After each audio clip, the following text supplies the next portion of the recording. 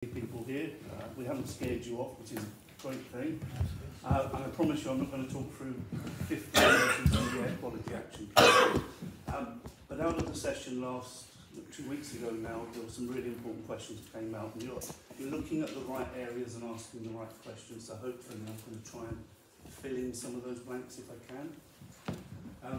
I should introduce myself. My name is Jason. I work for 3 London boroughs as part of a shared service. Those boroughs being Wandsworth, Merton and Richmond. I've been in environmental health since the dawn of time. I think probably I'm on my 30th year at the moment, and I specialise in pollution for about 28 of those years. So I've been working in this area for a little bit of time. My team, I have the best team in the country, as you can see. We have awards to prove it, and I'm really proud of the team. So can I have the next slide, please? Really important to consider when we're talking about air quality is not just how we control the sources, but there is a receptor at the other end of this. There's a human being that's actually going to be suffering from some of this toxic pollution. So don't just think about sources, we also need to think about the person at the end of the chain, or the person that's impacted, because sometimes you can't do anything about pollution sources, or it's going to take years to deal with. So you then have to look at how you control the impact on an individual. Can I have the next slide, please? Sources of pollution. This is, I don't want a red card, so this is the ultra-fine dust.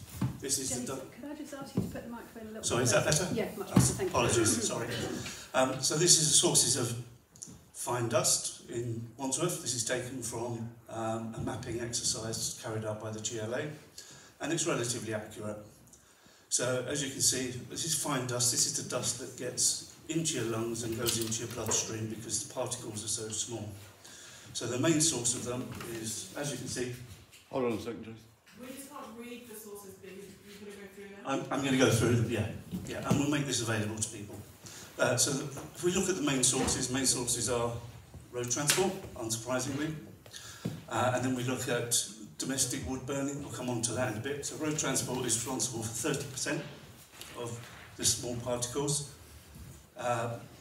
Biomass and wood burning, 18%. I think we heard that last week from Rosamond.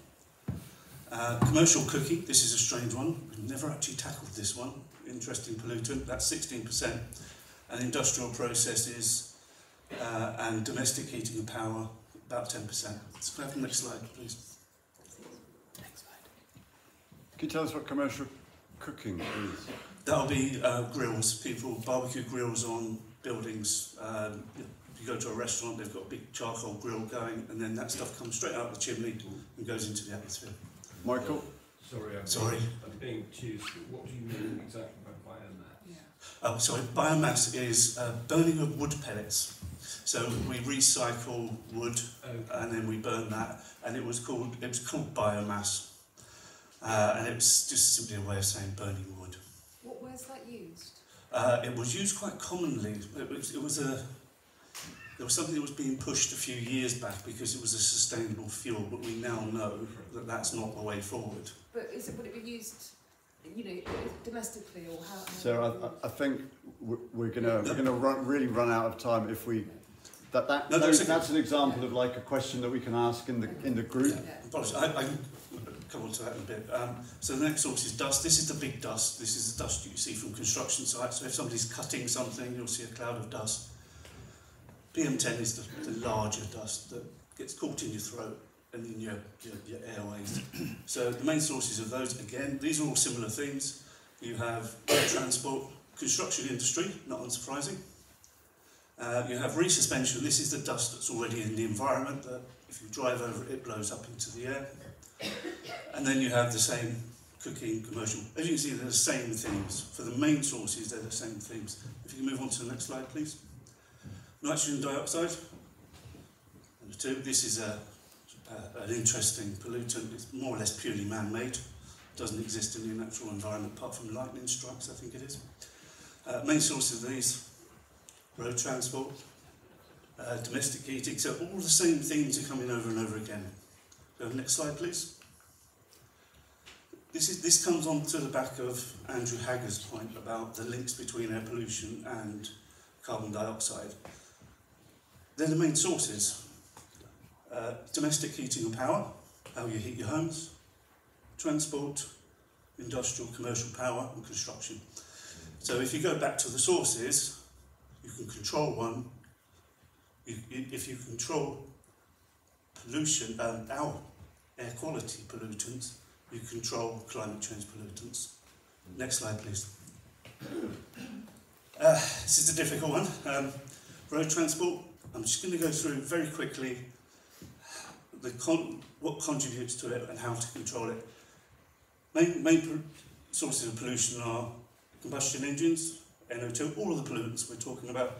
And the way we can control it is to either remove or reduce vehicles, or we move towards cleaner vehicles. Some of the successes we've had include the emission standards getting better. I don't know if people remember the diesel gate, when people were cheating the system. Since then, there's been a push and we've seen emission standards improving. We have the GLA low emission zones. Didn't want to mention ULEZ for obvious reasons, but the low emission zone for freight vehicles have been there for a long time, and it's actually proven to work, as has the ULEZ in central London. I know there's a lot of politics around that and the cost of living, but it is a scheme that does work. Cleaner buses in London. All buses are retrofitted to Euro 6. What's Euro 6? Euro 6 is standard. It's a high standard for diesel vehicles, and it's the cleanest diesel you can get. We've seen public transport. We live in London. Public transport is really good. School streets is a successful scheme. We've seen, come on to this afternoon, and one of my colleagues will cover that. In the borough, if you create an infrastructure that is welcoming to cycling and cleaner transport, then that will promote people out of their cars. So we're seeing that. Planning new development, we can use that to restrict parking. We can ask those developments to have charging infrastructure, that sort of thing. So sometimes new planning, new buildings are a good thing. Areas we still need to control include buses. They should be electrified by now, it's London. Car ownership, we love our cars. How do you get people out of their cars? Low emission neighbourhoods. I actually support low emission neighbourhoods, but sometimes they do push traffic onto main roads, which causes more congestion. So it has to be planned very well. Home deliveries. Everybody has home deliveries. Everything's at the click of a button now, and you imagine that multiplied millions of times. Next slide, please. Domestic and commercial heating. For this, we're talking about gas boilers.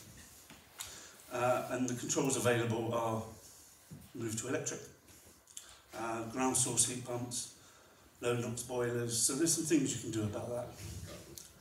Some of the successes we've had, climate change agenda has really pushed up the heating part of this. And if we go back to this part here, improved insulation. If you have better insulation, you don't need to use your boiler as much.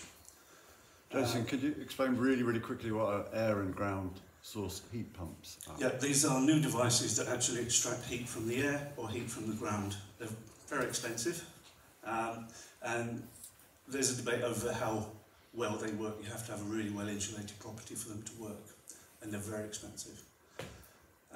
This is a heat source pump. You'll see this, and it has various bits that are attached to it.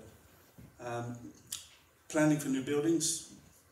We can ask for all sorts of new heating devices in new buildings. So there is a benefit for using the planning agenda. And as I say, we've got new technology, which is the heat source pumps. Problematic areas include historically poorly insulated buildings. Lots of the buildings in this country are really badly insulated. Therefore, they have to run their boilers more. Insulation grants, there's still some available, but they're not sort of universal. Lots of old equipment, old boilers exist in the boroughs, and there's limited regulation to deal with old properties. And we've seen dramatic weather changes over the past few years, so as the temperatures drop, people have to run their boilers for longer. And obviously there is a cost. All of this is very expensive. Next slide, please. Domestic wood burning. In short, this means people burning in the fireplace or using a wood burner. So it's like a little metal box that you, very pretty, very attractive piece of kit. And that's controlled through legislation. In the borough we are a smoke control area. The whole borough is designated as a smoke control area. And as part of that, you're only allowed to burn certain fuel or use a certain appliance. But how do you know what people are doing in their homes? That's the tricky one. We've moved away from burning in our grates in the 1950s, but this is a new re-emerging problem, and it's only been a problem for about the past 15, 20 years. We've seen recent fuel restrictions around the most polluting fuels. That's a positive move. And as I said, the appliances need to be authorised. What we have seen is the sheer volume of this equipment and the increasing use of them. So even if they are compliant and you're burning the right fuels, if you have 100 properties next to each other doing the same thing, then you've got a problem. They're very fashionable. Cost of living has pushed people towards solid fuel. Oh, sorry. What do you mean by solid fuel? Is that charcoal? Solid fuel is coal or wood briquettes. So it's basically that, wood or coal. Charcoal. Yeah. Reconstituted biomass pellets. Sorry? Reconstituted biomass Yeah. pellets. Yeah, they're just wood that's been compressed together. Yeah. There is a question here about the authority having the ability to ban things, and whether we can do that. We don't have the ability to ban these devices.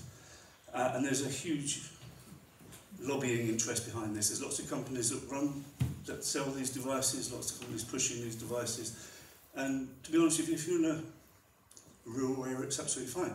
But if you're in a terrace row of properties and every neighbour's doing the same thing, that's when you have a problem.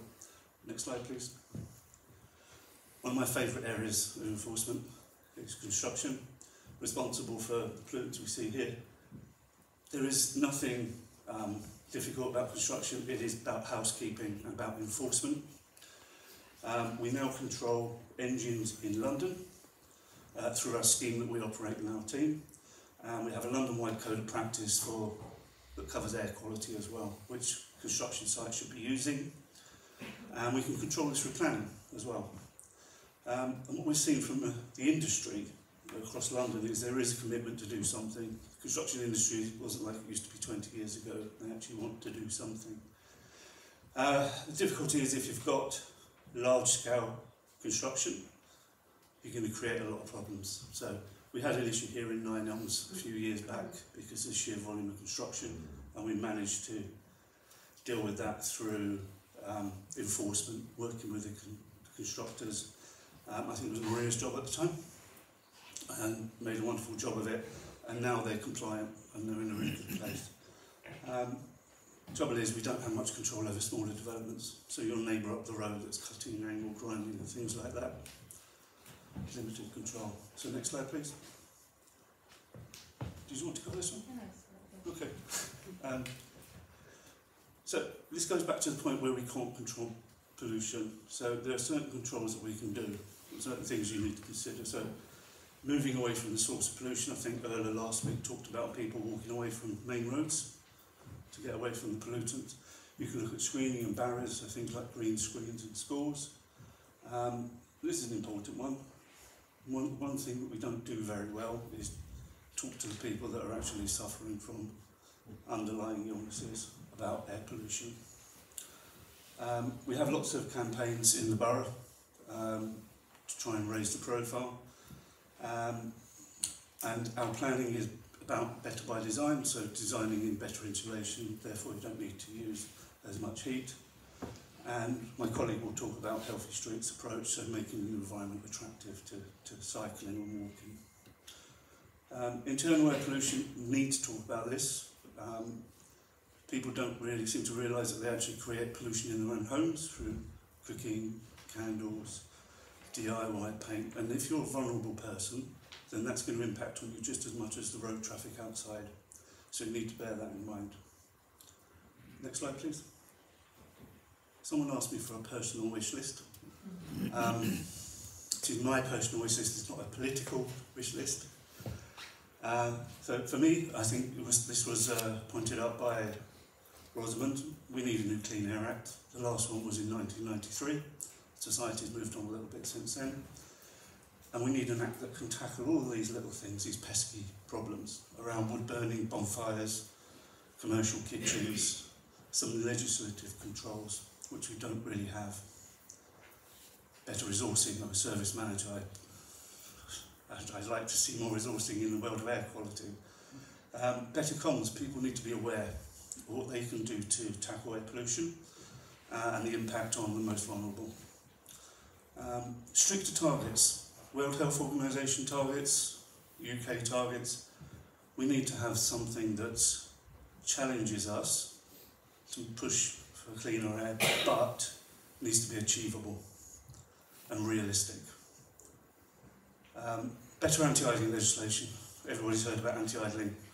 The legislation, we try to raise awareness, we go out and we do campaigns. However, the legislation is not very good. Remind us what idling is. Somebody sitting in their car with their engine running for no reason whatsoever. And it happens outside schools and things like that. And there are rules about it, but they're very weak. So we end up doing campaigns and raising awareness about that, rather than actually doing something a bit more firm. Sharing best practice. Some boroughs do some wonderful work, other boroughs don't know about it.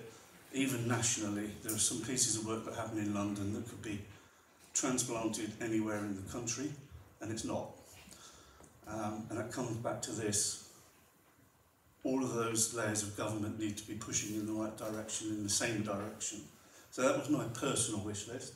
I'm just going to leave you with that point here, which is about who is responsible for air pollution. And basically, it's not just government, local, regional, national.